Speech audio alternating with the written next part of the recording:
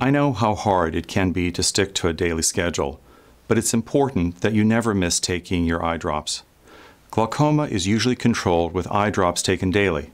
These medications lower eye pressure either by decreasing the amount of aqueous fluid produced within the eye or by improving the drainage from the eye.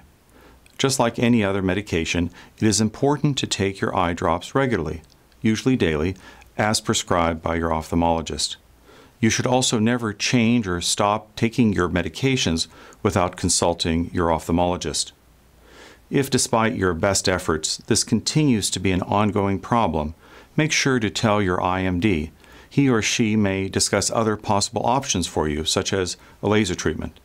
To learn more about eye health or to ask an IMD a question, visit geteyesmart.org.